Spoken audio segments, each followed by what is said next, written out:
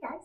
So I went digging through my big bin of books for a story or two to read to you, and I came across a very special book, and it felt, or it's very fitting for the situation that we're in right now. So right now, we're at home, kind of stuck at home.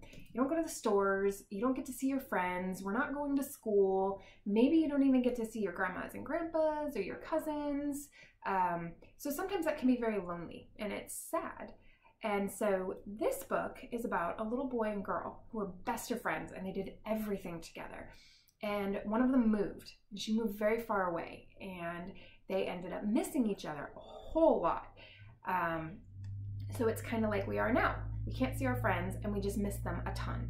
So I'm going to read you a book called Half a World Away by Libby Gleeson.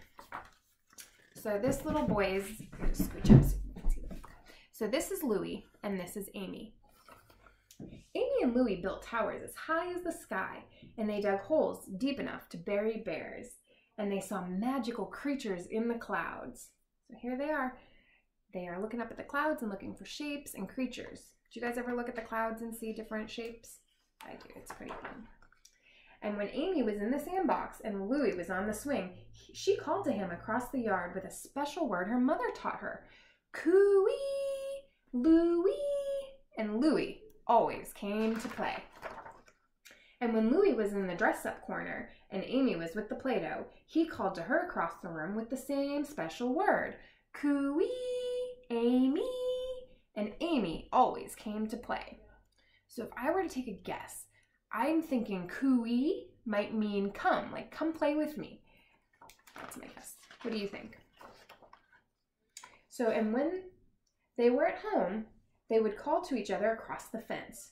Coo-wee, Louie, and coo-wee, Amy. And one of them would soon come climbing through the gap with secrets to share. But one day, Amy and her family moved a long, long way away to the other side of the world. So if we look, it looks like they live somewhere that doesn't have a lot of buildings. The houses are kind of low. There's some trees. And then Amy moved to a big city. So we don't see any trees. We just see tall, tall buildings. And Louie stopped building towers, digging holes, and staring at the clouds. He no longer called to anyone across the yard, the room, or the fence, and he thought about Amy every day and every night. Probably the same way you think about your friends and family right now. We miss them, and it looks like he misses Amy. And in a place where Amy was, there was nowhere to dig holes or build towers, and the clouds, they held only raindrops. She thought about Louie every day and every night. If I call Amy really loud, she'll hear me, won't she? Louie asked his mom. His mom shook her head. Sorry, Amy's too far away. And when you're awake in the day, she's asleep at night. If I call Amy really, really loud, she'll hear me, won't she? He asked his dad. His dad shook his head. Amy's half a world away, he said, and when she's awake in the day, you're asleep at night. If I call Amy with the loudest call anyone could ever do, she'll hear me, won't she? He asked his grandma. Maybe, said his grandma. You can only try. So Louie spread his arms as wide as he could, and he threw his head back, and he shouted, Coo-wee, Amy! And you can see Louie way down here in his yard, and yet his words are floating up into the sky, and they're getting bigger and bigger. And his cry rang across the yard, across the street, and past the edge of town. Louie fell back and stared up at the sky, where clouds were making strange seahorses and wild, wild dragons. If you look, the dragons and the seahorse that he saw at his home, they're floating across the ocean. So you can still see the different shapes. And then look what happened. They're still floating across the ocean, and they found a big city. I wonder if that's where Amy lives.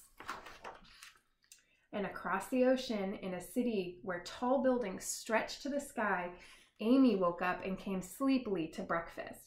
I had a lovely dream, she said. I dreamt about Louie and he called me.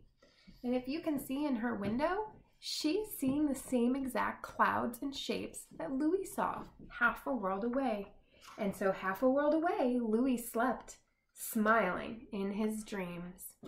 So even though we can't be with our friends right now, if you get lonely or you're sad and you go outside and you see the clouds or the sun, or maybe it's in the evening and you see a moon, know that your friends and your family, they can go outside and they see the exact same sun, the same sky, and the same clouds, and the same moon.